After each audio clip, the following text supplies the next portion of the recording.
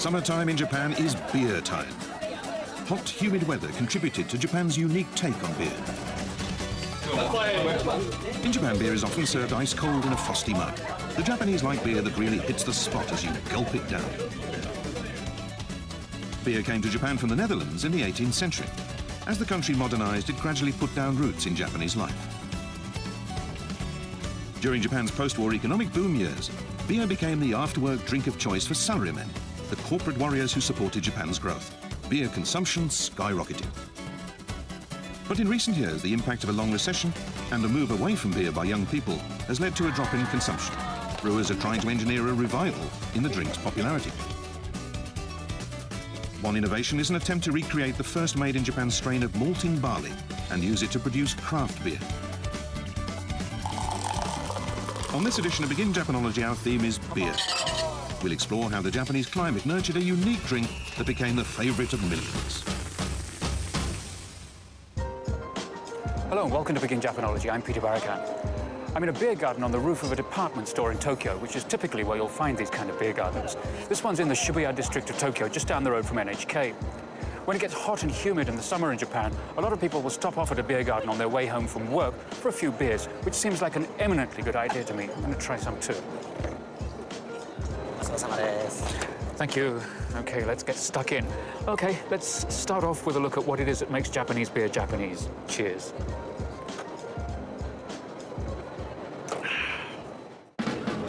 Picnicking under blooming cherry blossoms is a Japanese tradition. Every spring, Ueno Park in Tokyo welcomes thousands of beer-drinking picnickers. Beer is also a fixture at pro baseball games. Call out an order to a vendor walking around the stands and she'll pour you a beer from a special backpack keg.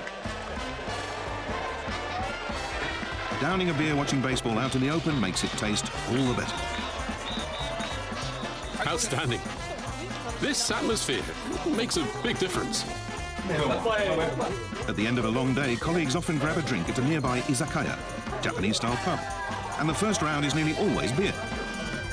When you down it, you get this great tingle in the throat. Love it. It's got that great sensation going down the throat. When ordering, got to start with a beer is an extremely common phrase. That tells you how much the Japanese love their beer. Here's the alcoholic drinks section at a supermarket. Many different beers are displayed. About 6 million kilolitres of beer and beer-flavoured beverages are sold per year in Japan. They account for close to 70% of the alcoholic drinks that Japan consumes. Most of the beer drunk in Japan is a kind of lager. Beers generally fall into two main styles according to how they're brewed, lagers and ales. Ales are fermented at higher temperatures than lagers. In places like Britain and Belgium, a lot of drinkers like ales for their full body and fruitiness. To highlight those features, ales are served chilled only slightly, or not at all, and drinkers sip them to enjoy their flavour. But in Japan, people usually drink lager. It's fermented at a lower temperature than ale, and has a simple, refreshing taste. This beer is for gulping down, and the colder it is, the better. In Japan's humid summers, a frosty lager is just the ticket. As Japanese beer makers came to see the first gulp as the key point, they specialised in lagers.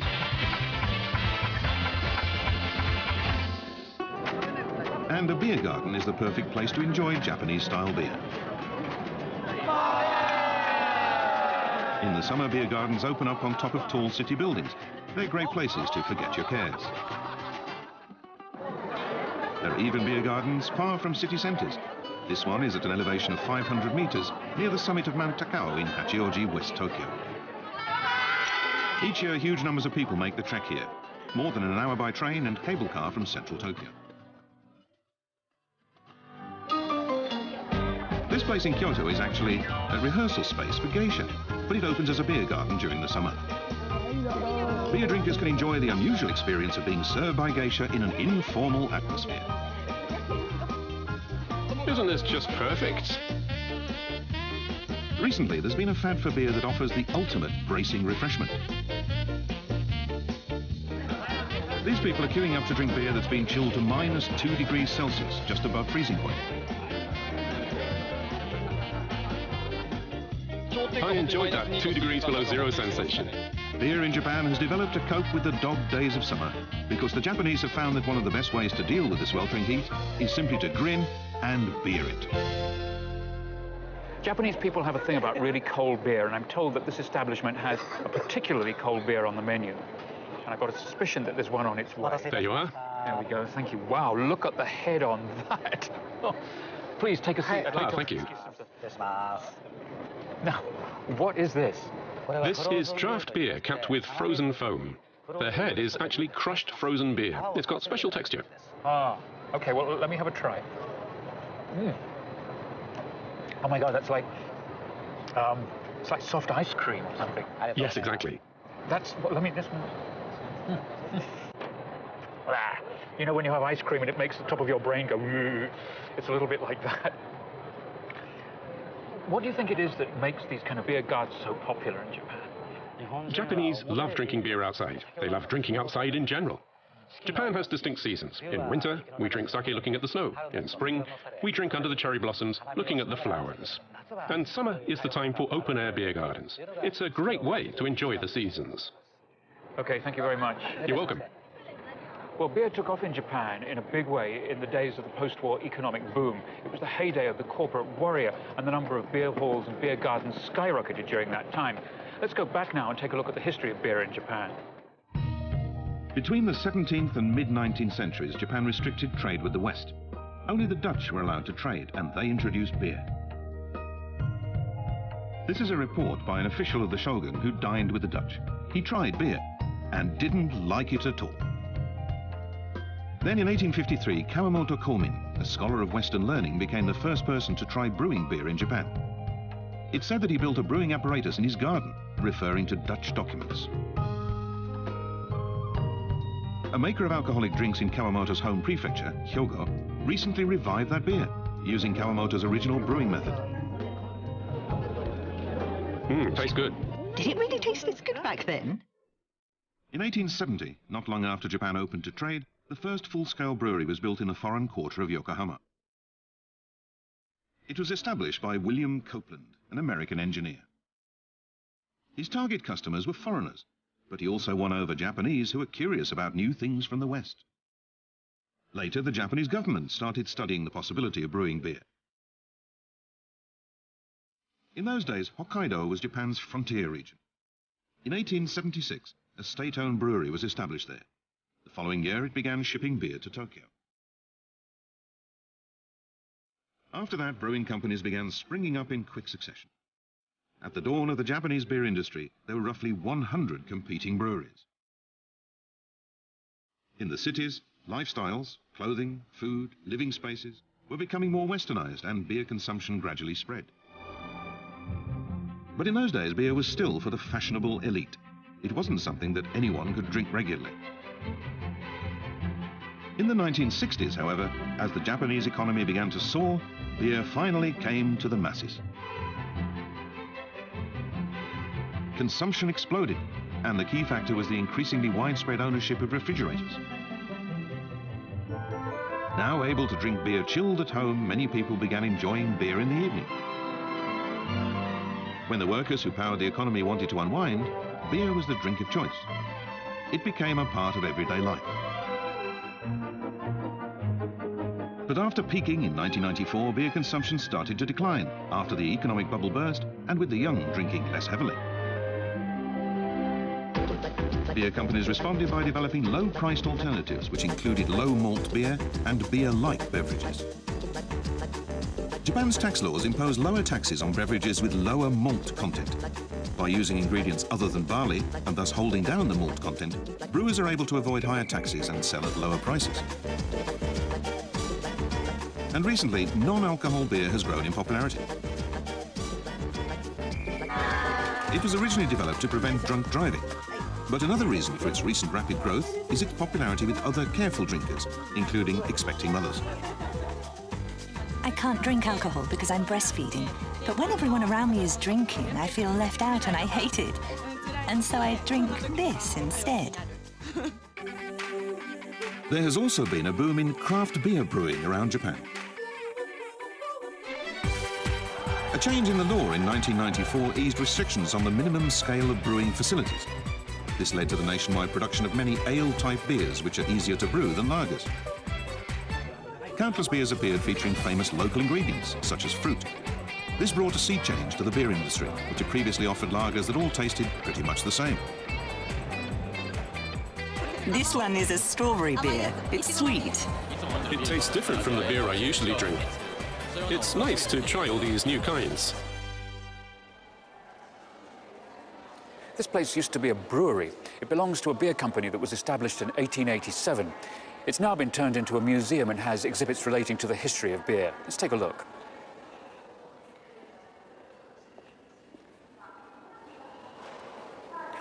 Hello. Hello? Thank you for coming. You're going to be my guide for today. I am. Please take a look here. This gives you an idea of how much a large bottle of beer would have cost around the year 1900. One bowl of soba noodles cost 2 sen, while the bottle of beer cost 20 sen. So you could have 10 bowls of noodles for this one bottle. Wow. In today's money, that would be about 3,000 or 4,000 yen, quite expensive. Now take a look at this photo. Beer hall. It's Japan's first beer hall. 1899, wow. At the time, there were really no other places that had this feeling of a Western beer hall. The people of Tokyo just loved it. And this was the first snack served in the beer hall to go with the beer. It was sliced daikon radish. Do you know if it was popular with the customers? Actually, it seems that it wasn't at all.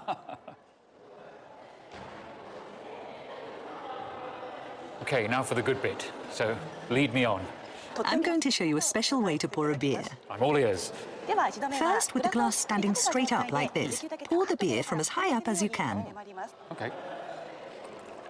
When the glass is a bit more than half full, stop. Very well done.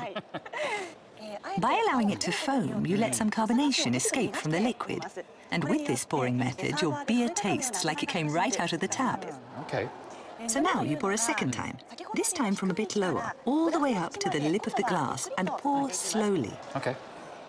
Finally, you pour slowly and gently so that you lift up the foam. All right. Pour until the foam rises up about 1 centimetre above the lip of the glass. Don't stop until then. So, do I actually get to drink some now? Please, go ahead.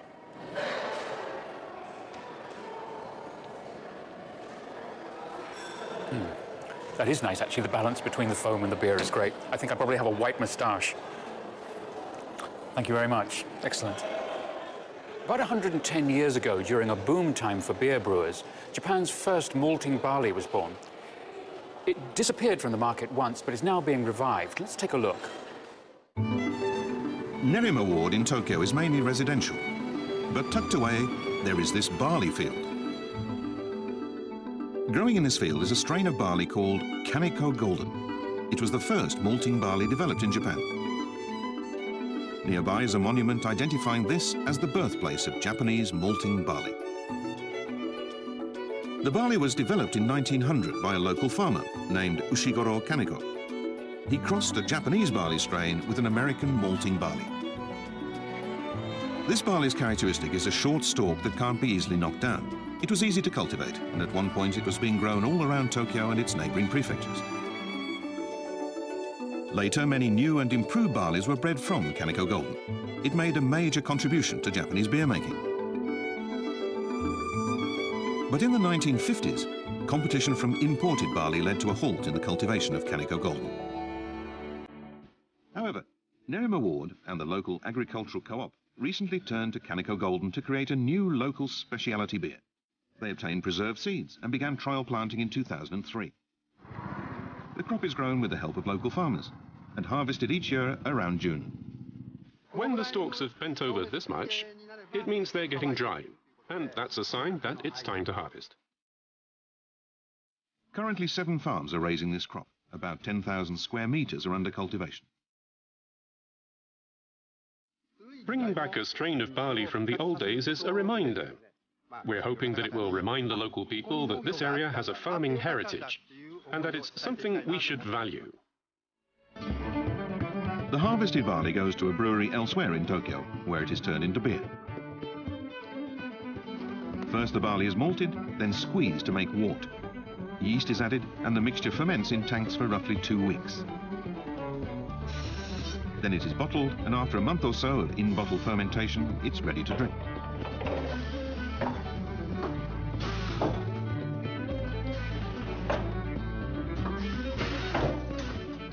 It has a nice bitterness, but also the sweetness of barley, nicely balanced.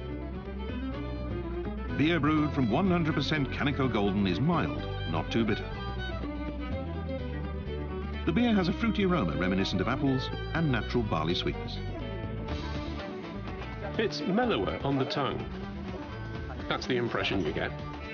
And that's what sets it apart from normal barley. The beer is sold at farmers' markets in Nerima Ward and some other places as well. About 15,000 bottles are produced each year, and they're all sold.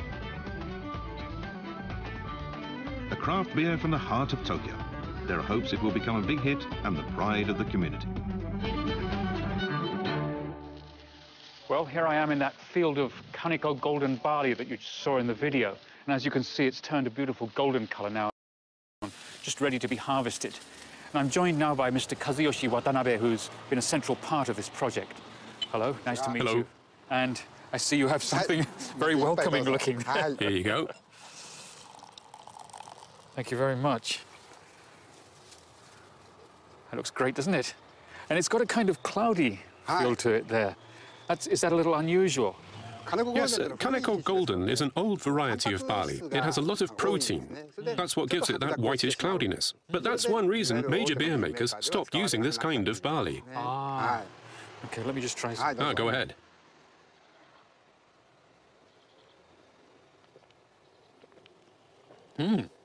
It's really tasty and not too heavily chilled, too. I think for the average Englishman, this is the sort of beer that a lot of people will like. Very nice indeed.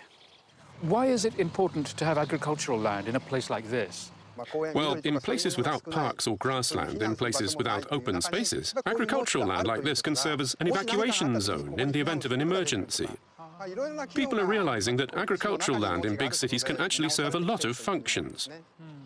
And of course, there's something about the atmosphere, the scenery, that's just good for the soul. There are educational benefits as well. We think agricultural land brings all kinds of good effects.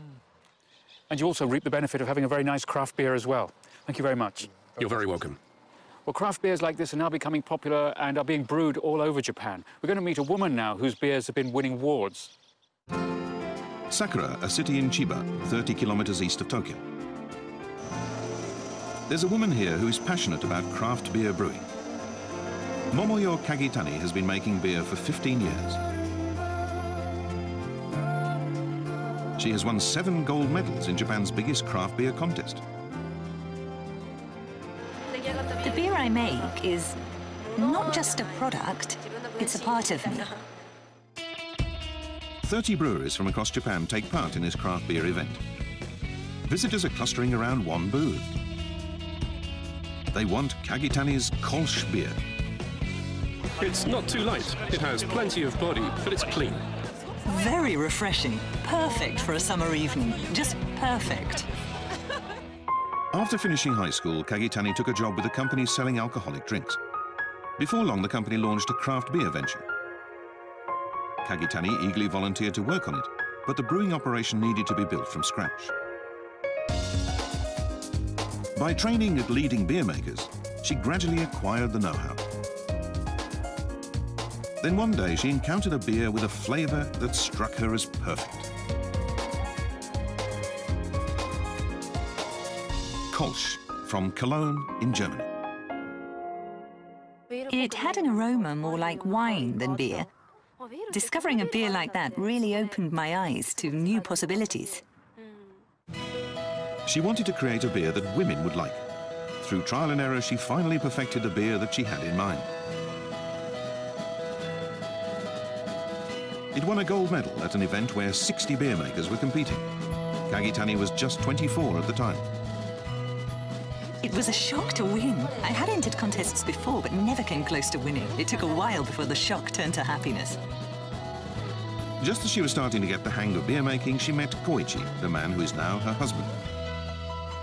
Koichi was a big fan of craft beers who came to her brewery for a tour. They hit it off immediately. They married in 2002. Now Kagitani had to balance work with family life. In 2007, Kagitani's daughter Marika was born. Kagitani returned to work after a year of maternity leave. She had to breastfeed her daughter, but she also had to taste the beer she was making. Naturally, it was something I was a little worried about. I wanted to make sure it wouldn't affect her, so I would do tastings after breastfeeding her if necessary. She would drop her daughter off at childcare in the morning and pick her up after work each day. She wasn't able to completely immerse herself in beer making as she had before. 2 years later, she became pregnant with her second child. Kagitani was in sole charge of beer making at her company. While she was on maternity leave, they had to suspend operations. I felt really sorry that we couldn't ship out the orders we received. I wanted to keep the factory in operation as much as possible. Her husband, Koichi, came to the rescue. He fully supported her career, and in 2010, when their son was born, Koichi took as much leave as he could so that he could take care of the children. With the help of her husband, Kagitani was able to devote herself even more single-mindedly to beer making.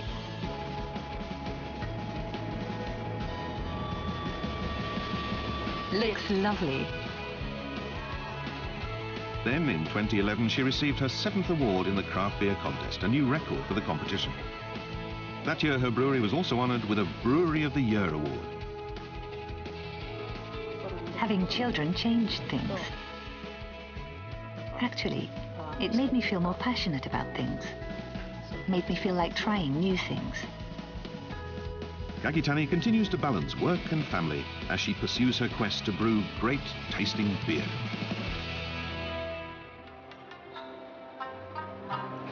Having grown up in an ale-drinking country, I've always found Japanese beer a little bit too fizzy and a little bit too cold. On the other hand, today I've learned how to pour it properly. I also had a chance to try out that wonderful craft beer. That really was excellent. If you're planning a visit to Japan, I definitely recommend that one. I'll see you again next time.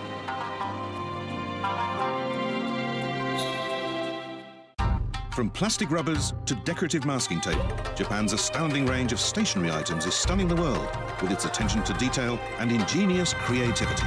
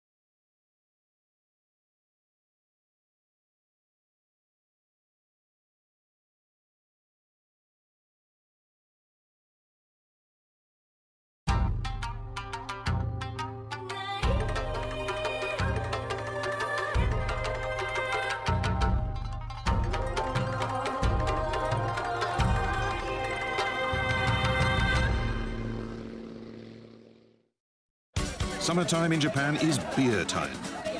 Hot, humid weather contributed to Japan's unique take on beer. In Japan, beer is often served ice cold in a frosty mug. The Japanese like beer that really hits the spot as you gulp it down. Beer came to Japan from the Netherlands in the 18th century.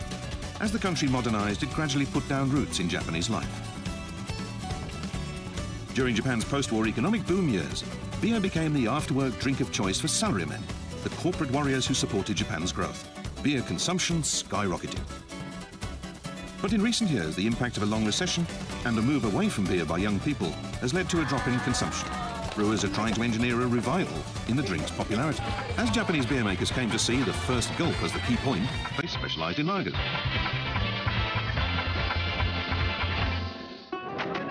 And a beer garden is the perfect place to enjoy Japanese-style beer.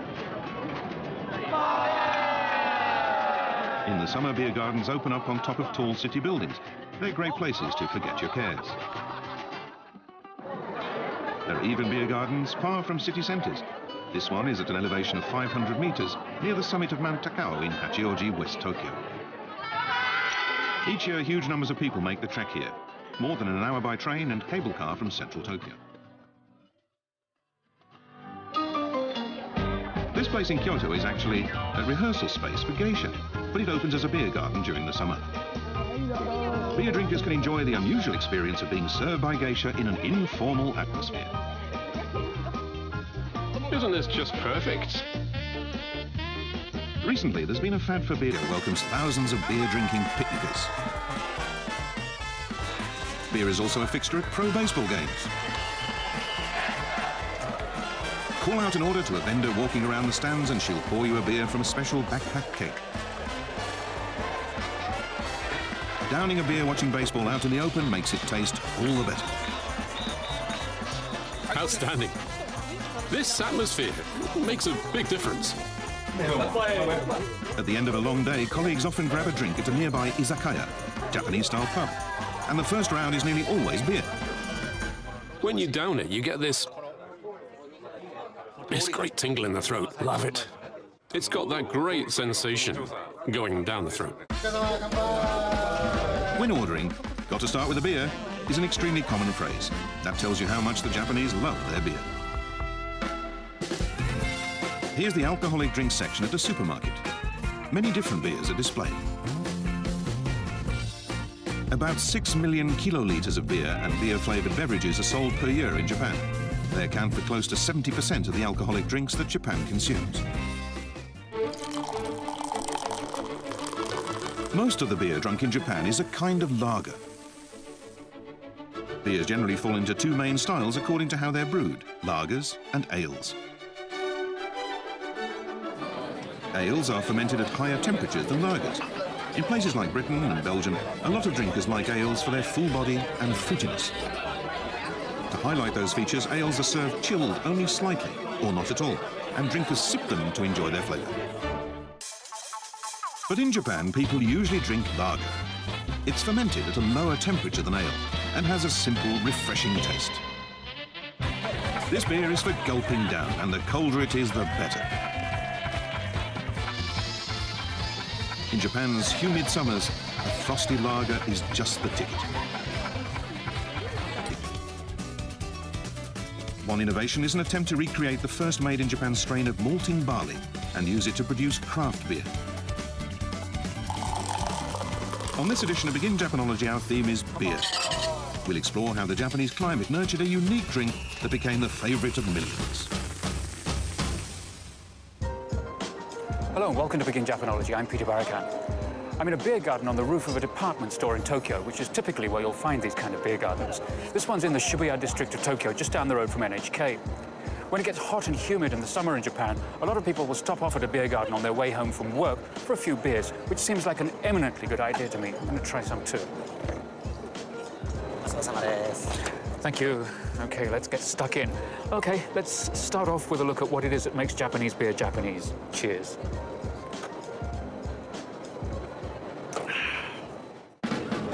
Picnicking under blooming cherry blossoms is a Japanese tradition. Every spring, Ueno Park in Tokyo